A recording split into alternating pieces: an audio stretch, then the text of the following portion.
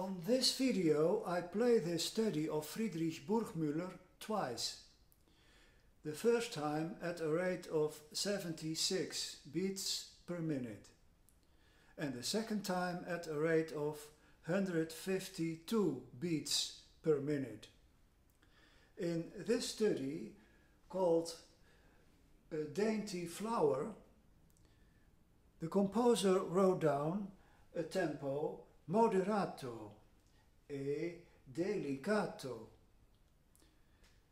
A quarter note he gives 152 beats per minute. So you might believe that this is the right tempo, but this tempo is much too fast to play by children for whom Burgmüller wrote down this study. Therefore, I believe that my first version, with beats per minute, with 76 beats per minute, is the right one.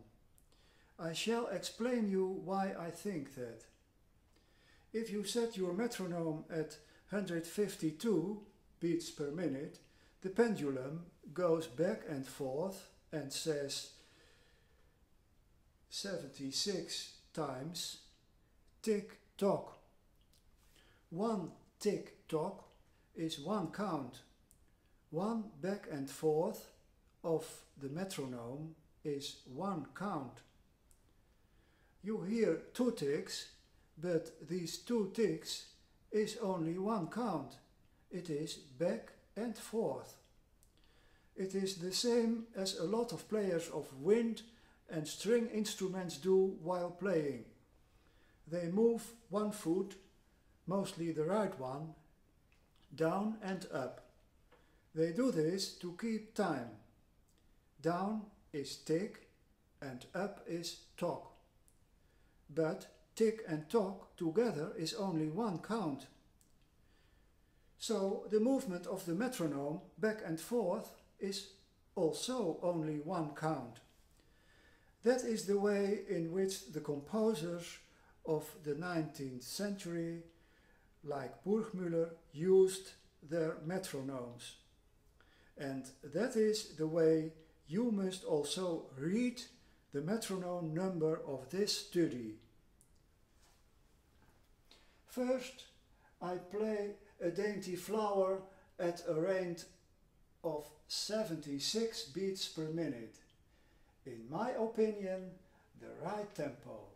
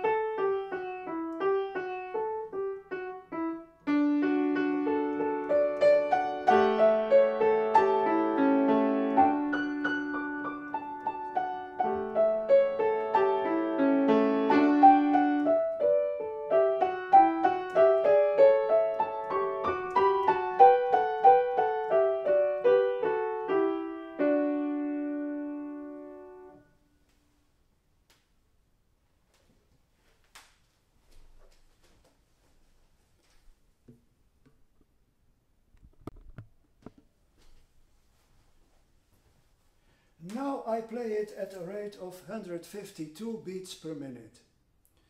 In my opinion, not the right tempo, because it's no longer a moderato, but a presto.